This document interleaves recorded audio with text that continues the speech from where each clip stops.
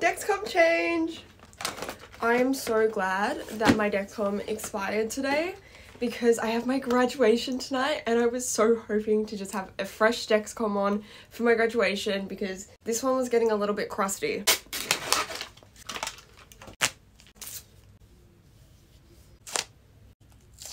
I honestly can't believe after 13 years of going to school every day, today is my last day. For good. Like, my last day of high school. This is it. 2, 1.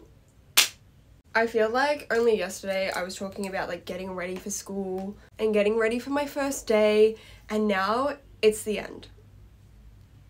What? Anyways, click that in and we're all done.